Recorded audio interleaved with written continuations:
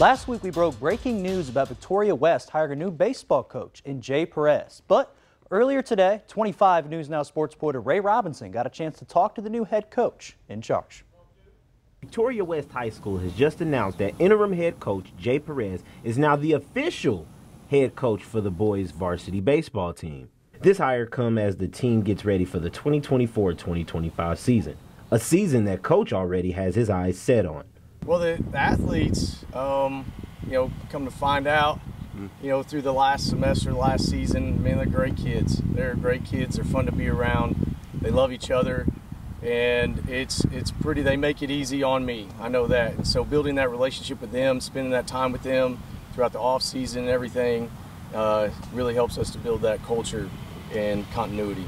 His experience isn't just mainly on the baseball field. He's also a strength conditioning coach for the men's varsity football team. Both tasks that require great attention, but is still manageable. Well, I wouldn't say it's stressful. At West, we try to get our athletes to play as many sports as possible.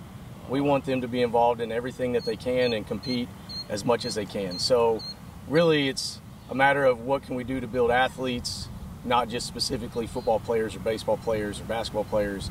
So we want them to be well-rounded. So it all kind of runs together for us. Ray Robinson, KAVU 25 News Now, Sports. Thanks, Ray. And also, we highlighted last week full force gymnastics here in Victoria for placing top 8 in nationals in Fort Worth. The top 8 are awarded overall medals, and most of the gymnasts competed against 40 to 70 athletes. One of the coaches, Chad Ganaway, talks about how proud he is of Team Red's performance down in Fort Worth. Really awesome because it was most of the team's first year ever to compete at nationals, so you really never know how they're going to do on that stage.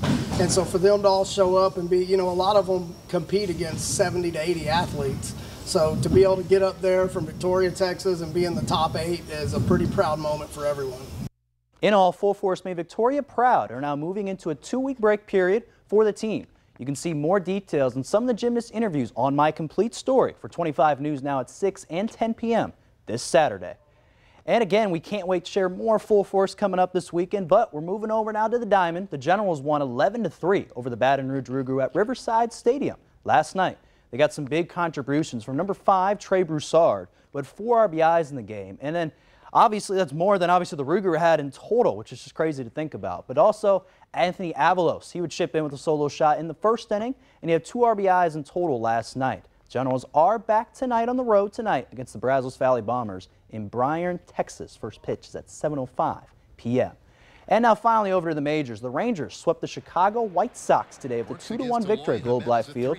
First starting with pitcher Max Scherzer. He had great throwing, 9 strikeouts today. He passed Justin Verlander on the career Ks list today. And also looked at it, Marcus Semien. He had a solo shot to left field. It tied the game at 1. And then Leody Taveras rounded out to a fielder's choice. However, that run would just be the difference in the game as the Rangers swept the White Sox in this series, and they travel to Toronto tomorrow night.